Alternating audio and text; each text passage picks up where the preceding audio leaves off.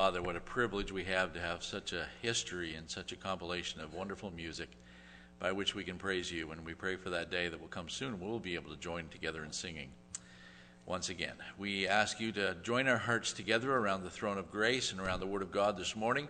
Thank you for each one here, and may the Spirit of God be our guide. May he speak to us this morning. Help us become more like our Savior, Jesus Christ, for we pray it in his name. Amen. Well, did you recognize most of those? Yeah, it was a wonderful opportunity, I think, for us to almost get we got a whole bunch of messages there already this morning, just from the messages of the songs, and so we have a great heritage to encourage us in the music of the church. So, Pastor Daniel, what are you doing? Announcements. Oh, yes, okay. No, I knew that.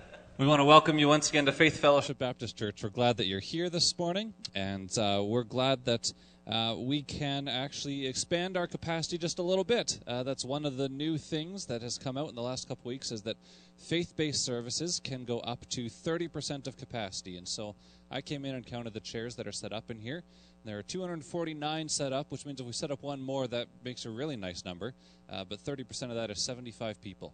And so according to the number of chairs that we have set up, we can go up to 75 people in a service as long as we still stay spaced out like all you guys are, and that's a good thing. So we are still going to do 2 services. We have more than enough people signed up for our 2 services that we still need 2 of them, and that's a wonderful thing.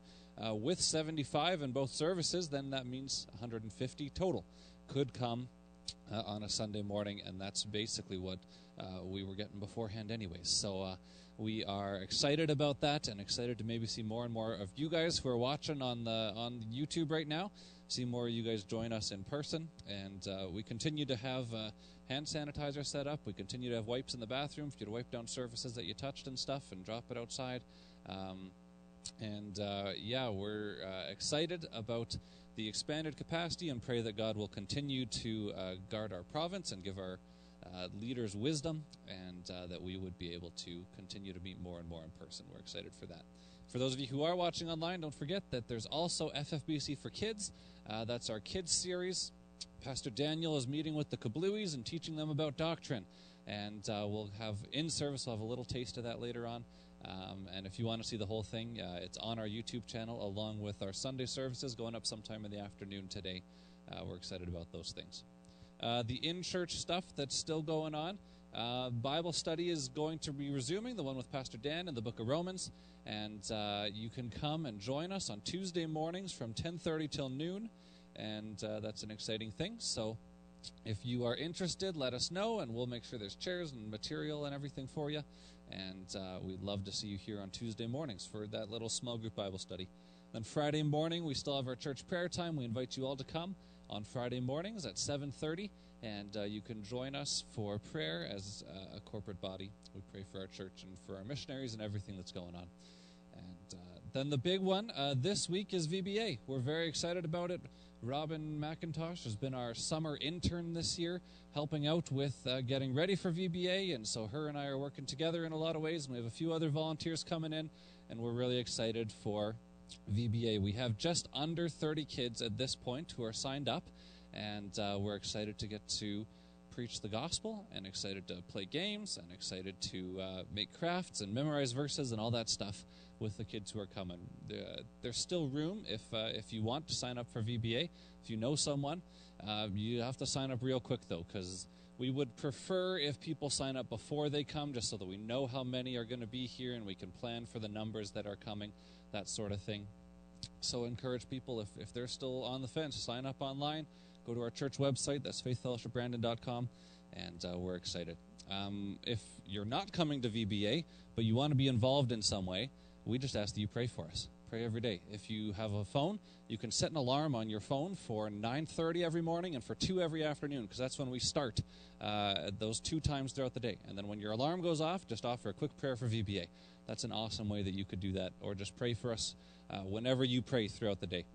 We'd appreciate your prayers that these kids would hear the gospel, that we'd connect with them well, that the week would go smoothly. We'd appreciate prayers for health.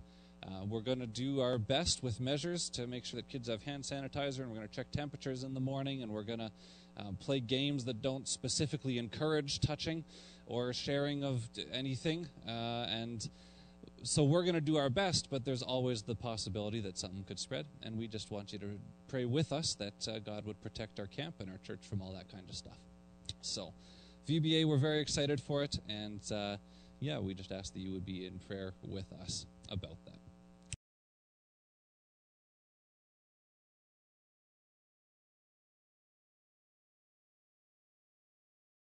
At this point, we're going to read our scripture for the day. So if you have your Bibles, would you turn with me to 2 Corinthians chapter 10. 2 Corinthians chapter 10. And we're going to be reading the whole chapter there. I believe it'll be up on the screen as well. Yes, why don't you stand with me this morning as we read God's holy word. 2 Corinthians chapter 10. I'm going to be reading the entire chapter. I, Paul, myself entreat you by the meekness and gentleness of Christ, I who am humble when face to face with you, but bold toward you when I am away, I beg of you that when I am present I may not have to show boldness and such confidence as I count on showing against some who suspect us of walking according to the flesh. For though we walk in the flesh, we are not waging war according to the flesh. For the weapons of our warfare are not of the flesh, but have divine power to destroy strongholds. We destroy arguments and every lofty opinion raised against the knowledge of God, and take every thought captive to obey Christ, being ready to punish every disobedience when your obedience is complete. Look at what is before your eyes. If anyone is confident that he is Christ's, let him remind himself that just as he is Christ's, so also are we. For even if I boast a little too much of our authority, which the Lord gave for building you up and not for destroying you, I will not be ashamed. I do not want to appear to be frightening you with my letters, for they say his letters are weighty and strong, but his bodily presence is weak and his speech of no account. Let such a person understand that what we say by letter when absent, we do when present. Not that we dare to classify or compare ourselves with some of those who are commending themselves, but when they measure themselves by one another and compare themselves with one another, they are without understanding. But we will not boast beyond limits, but will boast only with regard to the area of influence God assigned to us to reach even to you. For we are not overextending ourselves as though we did not reach you, for we were the first to come all the way to you with the gospel of Christ.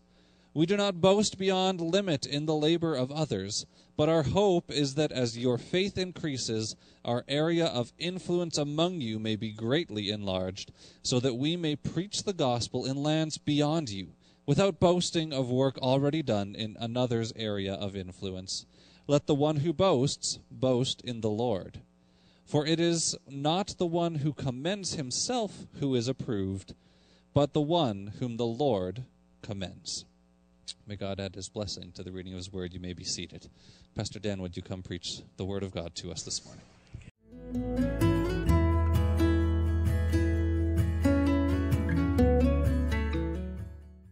We're in 2 Corinthians. We're in chapter 10. We've been working our way through the epistle. It's a lot about what the ministry is about, a lot about what the minister is to be, or the servant of the Lord. And so we've come to chapter 10, and Paul is dealing with issues of spiritual warfare and characteristics of spiritual warriors. So as the passage we've read there, I hope you have your Bibles open. Paul is always on the lookout for wolves in sheep's clothing. During his final farewell to the elders at Ephesus, we read that in Acts chapter 20, he says the following. He warns them that wolves will come in among you, not sparing the flock, and from among your own selves will arise men speaking twisted things to draw away the disciples after them. Therefore be alert. The New Living Translation says, watch out. So there's that need that we have to always be vigilant because along with the false teachers, of course, our enemy, the Satan, is always marching about, seeking whom he may devour as well. The detractors that Paul faced, the wolves in Corinth, and here in 2 Corinthians chapter 12 and throughout the letter, are the ones who are causing trouble in the congregation. And we've already addressed some of those issues earlier in the epistle. But they seem to be guided by an inverted, man-focused, and worldly value system. Paul's ministry, therefore, is seen to be weak and seen to be fleshly in nature. Even the gospel message is under attack from these individuals. But in particular, we notice here in this passage, and we see it later on in verse 10, that Paul's individual person, his character, his physical nature is being attacked as well. I understand that there's only one potentially reliable description of the Apostle Paul based on earlier tradition. From the great classical scholar and archaeologist Sir William Ramsay, he shares a piece from the first century called The Acts of Paul and Thecus, whoever Thecus is. And in the original Syrian, which of course I read last night, it says Paul was described as being I'm joking, I don't know, I can't read Assyrian. Paul was a man of middling size, and his hair was scanty. His legs were a little crooked, and his knees were projecting or far apart. And he had large eyes, his eyebrows met, and his nose was somewhat long. So you can understand why Paul's character or his physical nature would have been an easy target, in a sense, for someone looking to make the people believe that the Apostle Paul was flawed. And certainly his physical character would have meant that he was not the ideal Greco-Roman man. And so it must have created a perfect image for the false teachers when they sought to proliferate that Paul was a weakly, sickly Christian or creature, and a little man without boldness or power or presence, except when he was writing paper bullets to try to knock them off their place. Their Greek training, the false teachers' Greek training and education would have taught them that power and authority was what they needed, and it stood in opposition to meekness, humility, grace, and servanthood. After all, Paul worked with his hands. He was a tent maker. That's a lowly profession. He wasn't skilled as some of them, and others perhaps like Apollos, in his ability to communicate. His rhetoric was not as smooth as theirs. He was considered to be meek and mild, not genuinely humble. He was poor, and people would say, well, where's the blessing in that? Where's God's blessing or evidence of God's blessing? He lacked experience in ecstatic utterances. As a matter of fact, Paul wrote himself, 1 Corinthians 13 and 14, he would rather speak 10 words in a known language than 10,000 in an unknown language. Where's the experiences of the Spirit there? He had a full life of trials, troubles, persecutions, and difficulties, and we're yet to read of some of those in chapter 11. So Paul was an easy target, as I mentioned, to show the people of Corinth that this is somebody that was living by faith and not by the Spirit, as opposed to us. We have the evidences of God's blessing because we are good speakers and we are well-to-do and we have positions of power and authority. And that was what Paul was trying to address in the city of Corinth. So in chapters 1 through 9, Paul directed his attention to the majority of the church, but in chapters 10 through 13, he's directly addressing an issue of these false teachers and false prophets. And so now, the word now in verse 1 is in some of your translations and not. It's implied in the text. Now Paul is beginning a new section, and as one author said, now he goes to war against the rebels. So in verses 1 through 6 of chapter 10, we see some characteristics of spiritual warfare. Characteristics of spiritual warfare. Paul says in verse 1, I, Paul, myself entreat you, by the meekness and gentleness of Christ, I who am humble when face to face with you, but bold to you when I'm away. He's confirming, in a sense, one of the accusations against him. But Paul begins to correct their understanding with this little bit of irony. He didn't hide behind some false assumption that everything they were saying about me was wrong. Paul admitted, hey, I'm a humble guy. I'm not presenting myself as the focus of all the ministry. And part of their accusation then was true. It was my day-to-day regular behavior. But his distractors were trying to make that a weakness. But Paul beautifully responds to them by using this character of Christ. He says, I'm coming to you as Christ would come to you in meekness and humility. He says the gentleness of Christ, and the idea there is to have a humble and gentle attitude, results in patient endurance. Do we need to have that? Of course, that's a strength.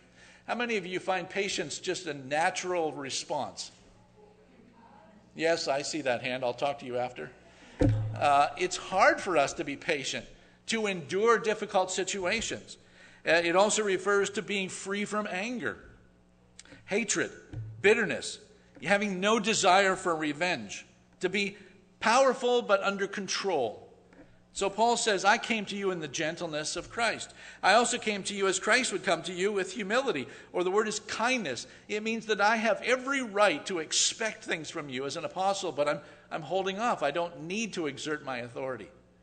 So Paul's argument is a brilliant argument. He's saying that if Christ spoke of himself as meek and gentle or humble, he says, well, where's the weakness in that? I'm being accused of these things that Christ said he himself was. That's not weakness, that's strength.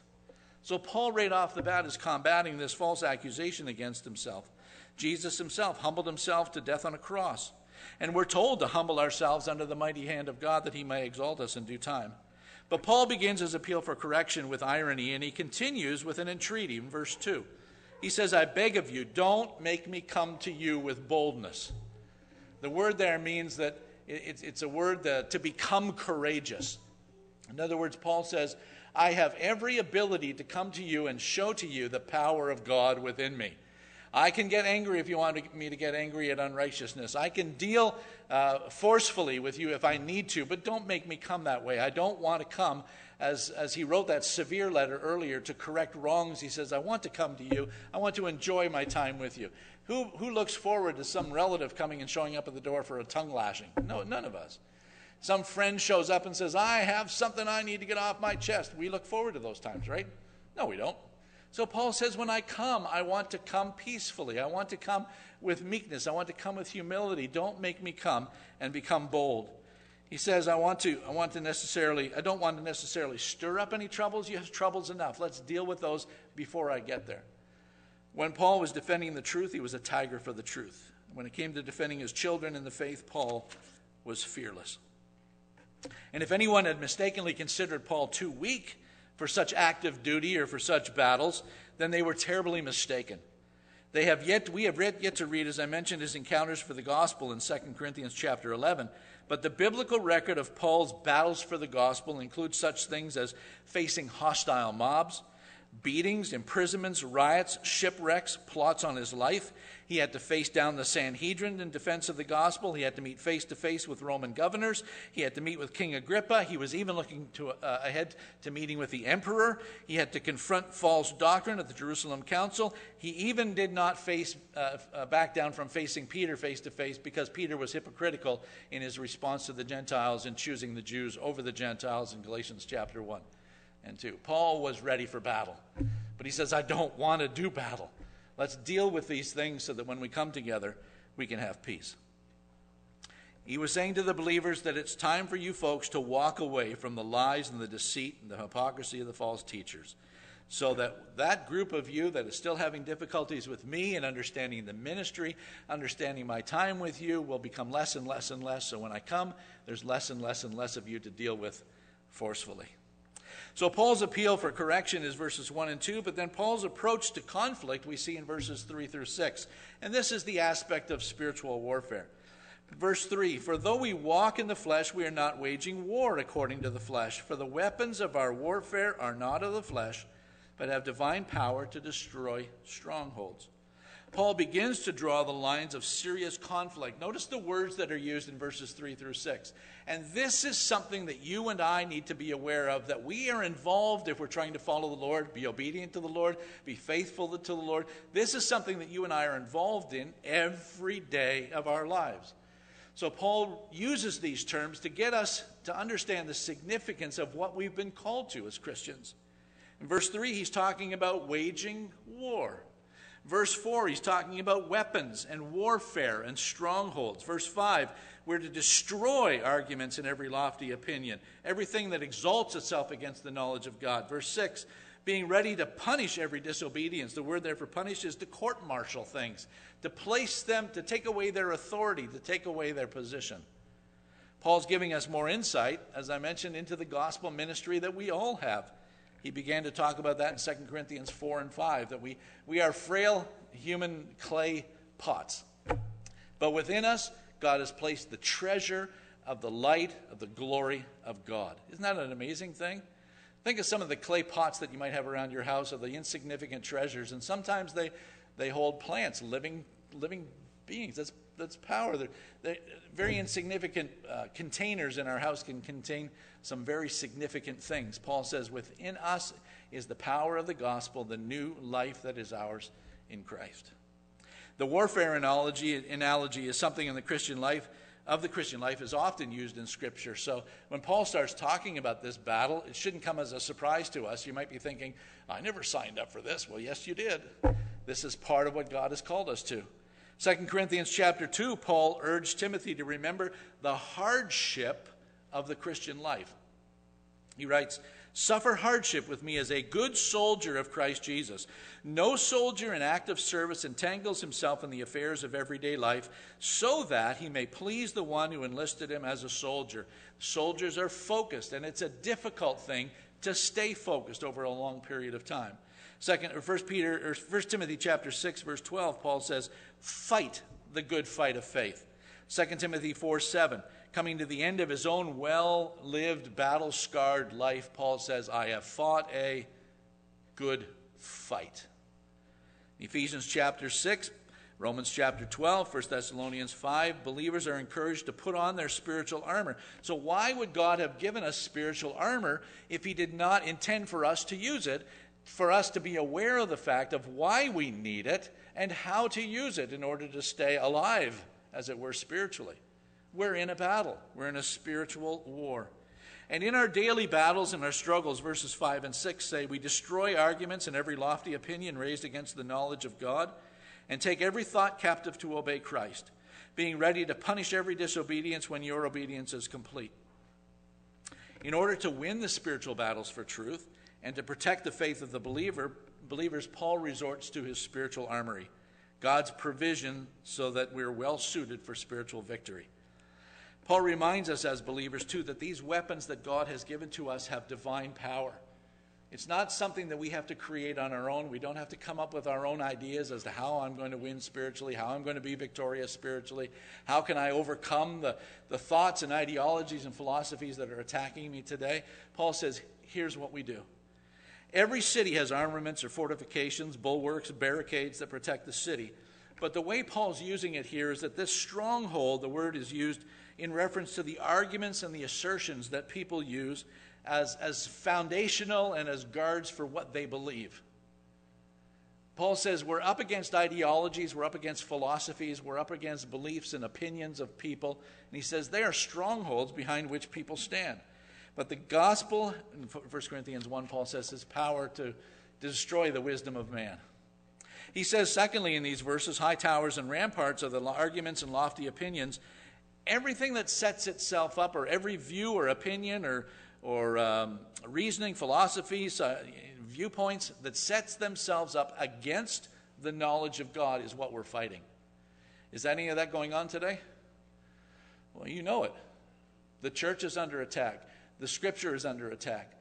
God and his existence are under attack. There's a battle going on, and we need to be conscious of the fact that we are involved in this battle.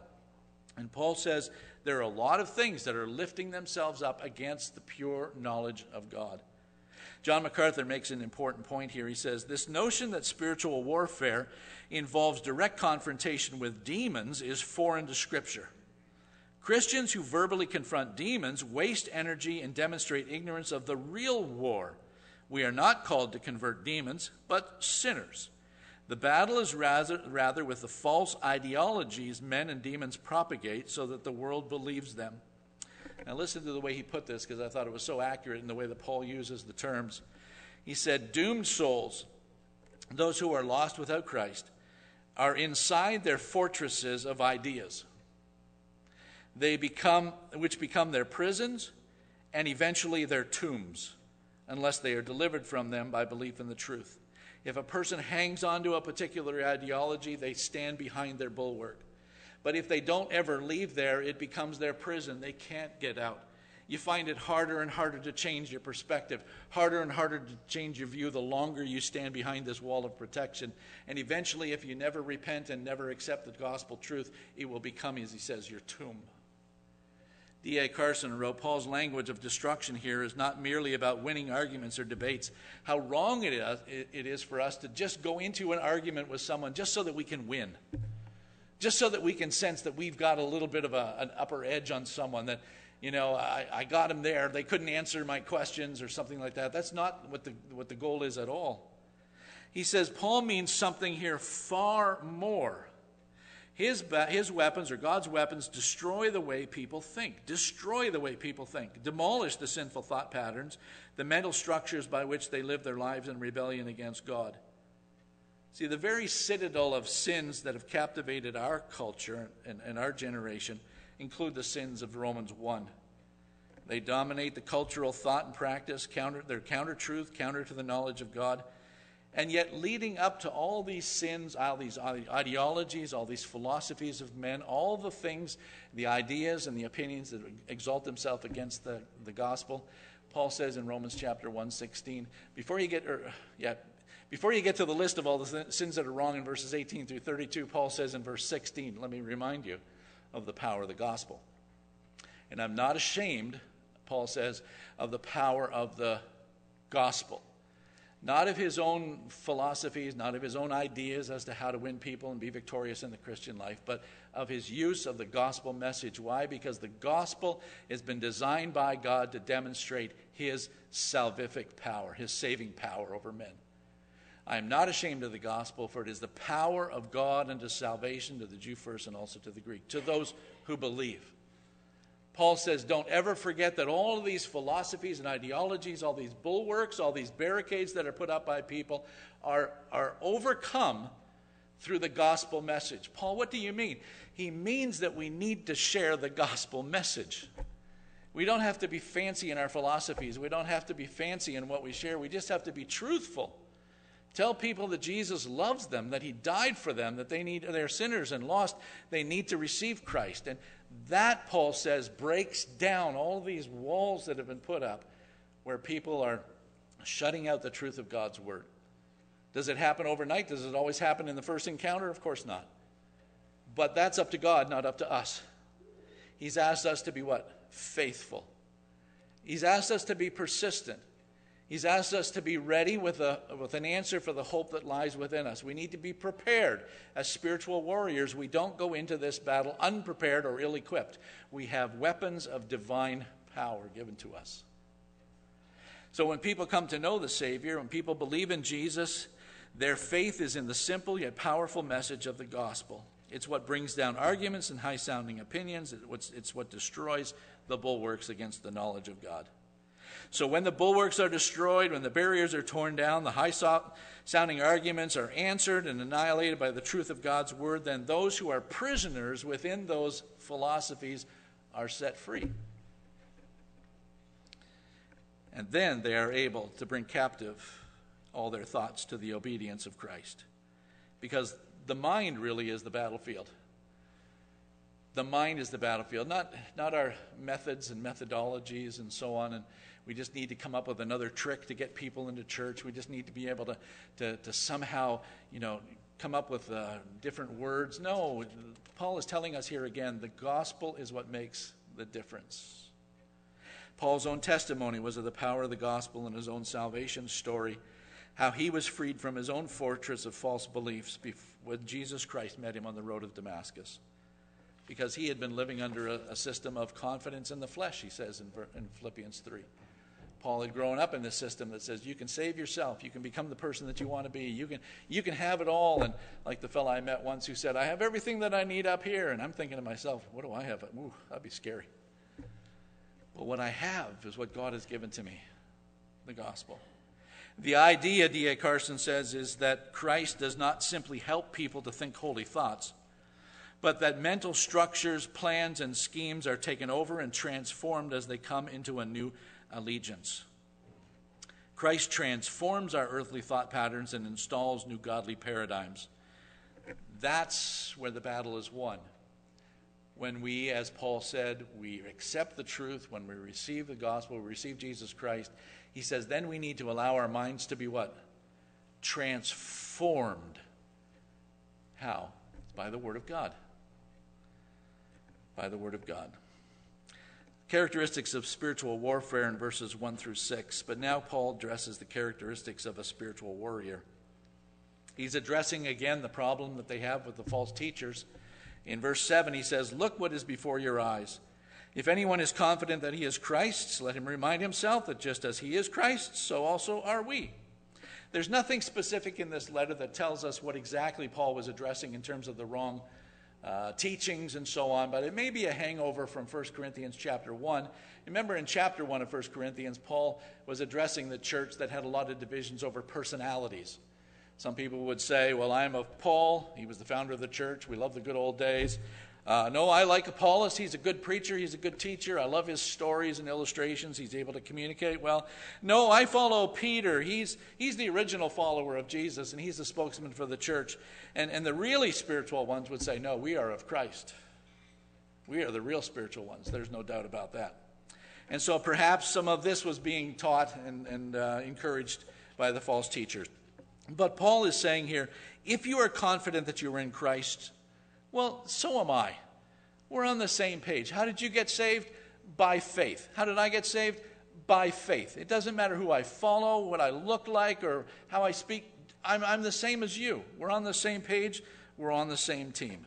As a matter of fact, if Paul had wanted to promote himself, he could have looked at his team. He could have looked at the people on his side, like Barnabas and Silas and Titus and Timothy, and the list goes on of all the people that would have supported Paul. He says if these false teachers are interested in promoting themselves and their pedigree and having a great resume, he says, well, I could do the same thing, but I'm not.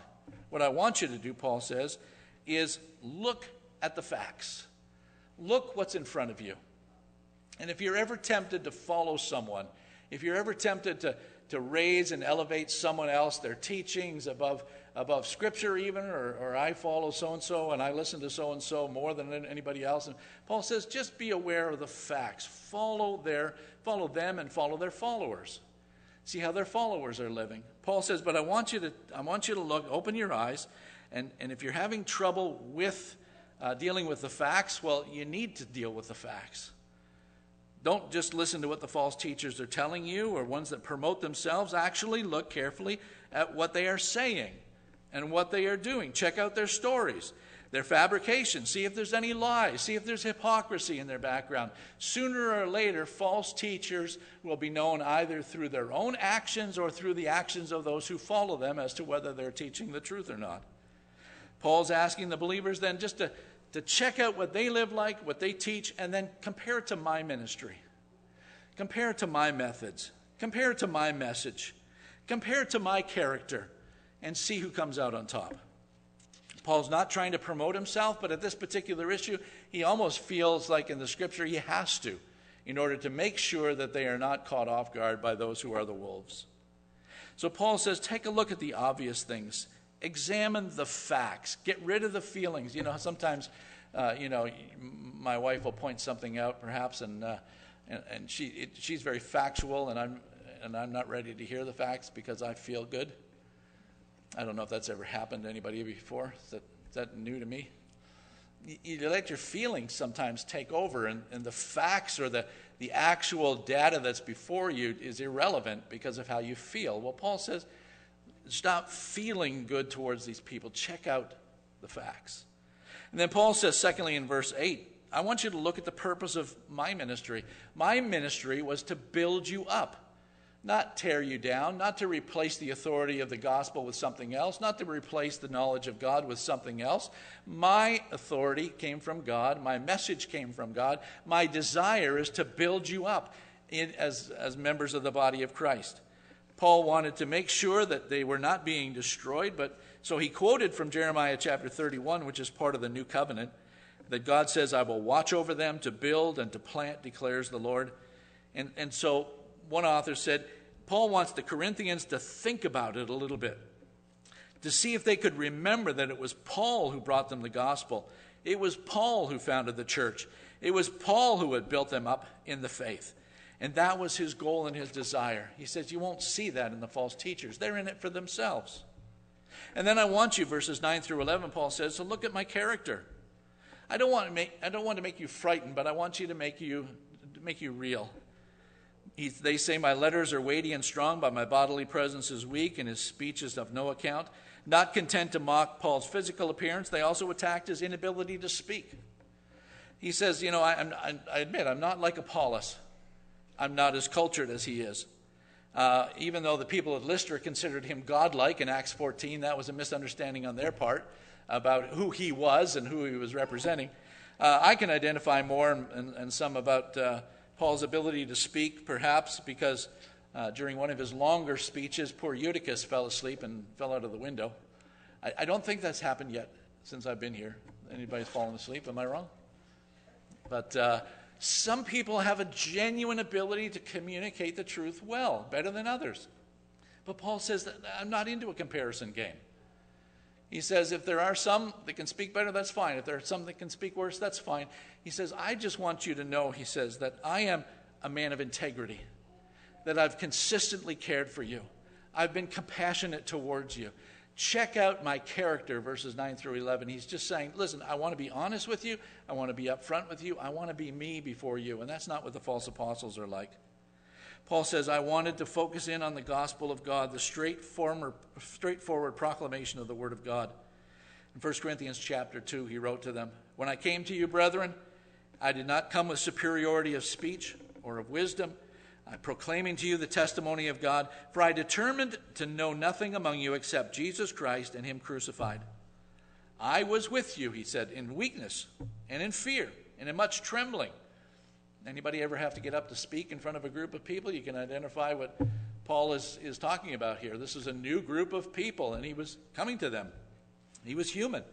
He said, and my message and my preaching were not in persuasive words of wisdom, but I came to you in the demonstration of the Spirit and of power, so that your faith would not rest on the wisdom of men, but on the power of God. How much better for us to recognize our own weaknesses and our ability to communicate or lack of ability to communicate, to rest in the power of God as opposed to our own ability to persuade. Paul says in verse 11, I want to just remind you, he says that what you see is what you get. They may be saying one thing about me, but I've been with you. You know who I am. So who I was and who I am now, I'm consistent. I'm a man of integrity. And that goes a long way in being a warrior for the Lord. Well, in the last couple of verses in chapter 10, we recognize that there's issues here that we have to face even in our own society. There's too many today are in the me generation or the me mode. The focus is on how many likes we can generate, how many tweet followers we can have on our account. And so Paul indulges in verse 12 in some appropriate satirical irony. He sort of plays with them a little bit here. And the New Living Translation says, don't worry. We wouldn't dare say that we are as wonderful as these other men who tell you how important they are. Paul says they're simply comparing themselves, however, with each other, using themselves as the standard of measurement. How ignorant.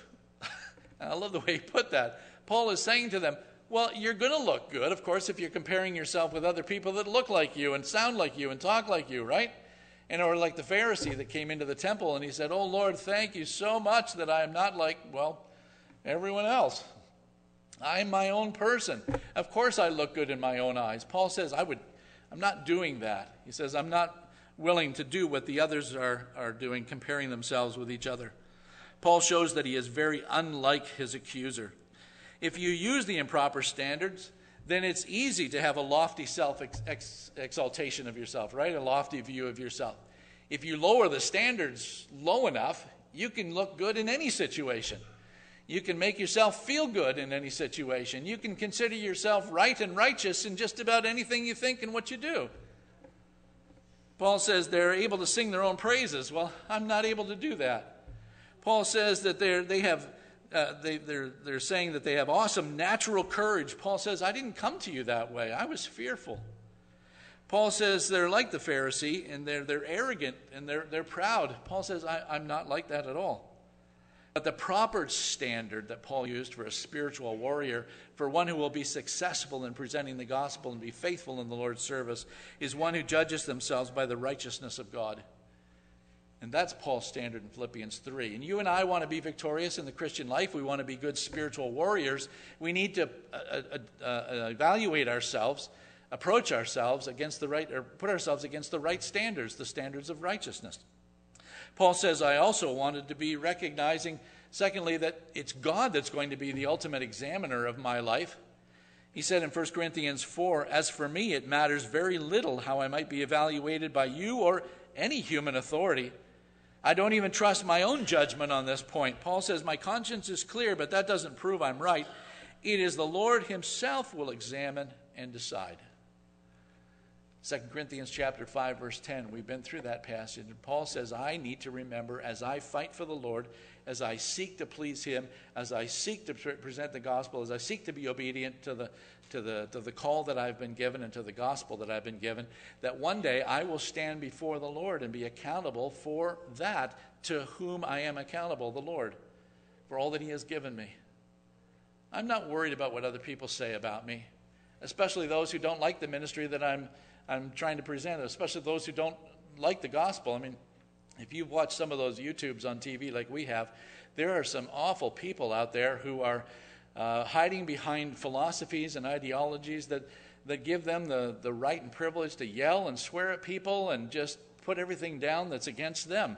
Paul says, I can't do that because I know one day I'm going to stand before the Lord and I'm going to be accountable for the words that come out of my mouth, for the thoughts that are in my head, for the actions that I do. I've got to live a life of accountability. So Paul again says, from verse 7, just that same principle, please, believers in Corinth, look directly at what's in front of your eyes. Those you have judged to be right and correct and spiritual, well, be careful because they've only been judging themselves by themselves. And they have a low standard. No wonder they look good. What folly, what foolishness. It's without understanding. See, humble people, godly people, righteous people are keenly aware of how far short we fall of the perfect standard, which is Jesus Christ. So Paul says we've got to consider what God has given to us and where God has placed us. Don't compare yourself with other people. He says, I've been given a ministry and I love to see the gospel go all the way to Spain. I wanted the gospel to spread across Europe. Most of us don't have that ability to be that kind of evangelistic in nature and so on. But look where God has placed you. Look where God has placed me. What can we do in that sphere of influence to be a pleasing, faithful follower, to be a strong warrior in the spiritual battlefield in which we exist every day? Clearly, Paul was not desirous of building his own kingdom, but of the kingdom of God. And so in verse 17, he says, why? Because I want to be able to boast in the Lord, not in myself. Paul says, when I know and we take a look and see what's inside, there's not a lot to boast of. If I have a new book in my library, and I've been reading a little bit, and one of the things that we fail sometimes to recognize in our own lives is the sinfulness of sin. Just how far short we do fall from the glory of God. Just how far short we do fall from the standards of righteousness. And Paul says, I want to be able to boast in the fact that God is changing my thinking. God is changing me. I've allowed the Word of God to come into my heart. I've allowed the Word of God to filter through my mind, and He's transforming me. Paul says, I want to be able to boast not in myself, not in the things that I do, my great ideas, my great plans, my wonderful accomplishments, but I want to be able to boast in the Lord, in what He and He alone can do in my life and in others' lives. It's a reference to Jeremiah chapter 9, verses 23 and 24, where Jeremiah wants the nation of Israel to acknowledge that what God can do and what God can do alone. And then finally, as a final challenge, we live with many people who are loud and proud of themselves, who boast of their self-righteousness, of their righteous causes, of their equally unrighteous and evil natures. We live with constant temptation to allow the perversive cultural mindset of me and myself to infiltrate and influence the church, influence our own lives, to press us into their mold and mindset, to affect our understanding and knowledge of God. It's going to be harder and harder as the days go on for us to take a stand on truth. And it's going to get more difficult, and it's probably going to get more personal for many of us in terms of what's expected. We must strive, however, and fight, as Paul says in this passage, and battle through those who oppose the gospel, those who would seek to take captive our thoughts and our desires to obey, and take away our love for the truth and our faith in the Savior. But if we stand and fight for truth and for justice and the gospel, we will never have to worry about being condemned by the Lord, even though the world might condemn us. Verse 18, Paul says, we are to seek his well done, not the world's. Ultimately, what matters is gaining God's approval. Isaac Watts wrote a hymn, When I Survey the Wondrous Cross, and verse 2 says, Forbid it, Lord, that I should boast. Save in the death of Christ my God all the vain things that charm me most. I sacrifice them to his blood. You and I, as Christians, are in a battle. And if you don't know it, you haven't been on your knees enough, or you haven't been in the Word enough, or you haven't been aware of what it means to be a Christian enough. And being in the battle means that we need to be aware of how to be victorious as Christian warriors. In this passage, Paul says we've been given tools, we've been given armor that has divine power to enable us to be successful. It's not something esoteric out there that's for somebody else. It's for you and I. Every day we face the temptation to allow the world's ideals and philosophies and values to infiltrate us and change us. But those are things that set themselves up against the knowledge of God. So we need to be in the Word. We need to be on our knees in prayer. We need to be aware of what God can do in and through us. And be aware that there are wolves out there who seek to do nothing else except destroy us, to elevate themselves. So may the Lord grant us that wisdom and insight and ability to trust him and to see his hand at work in protecting us and giving us the power to do what he has asked us to do. Dear Heavenly Father, we thank you for your words through Paul in 2 Corinthians chapter 10. Help us to be aware of the battles, even the subtle things that come our way from day to day, that would tend to draw us away from the knowledge of God. Pray in our own lives that you would help us to be ready to ask for forgiveness, to be ready to confess our sins and ask for forgiveness, and to be ready to seek your favor at all costs. For we pray in Jesus' name, amen.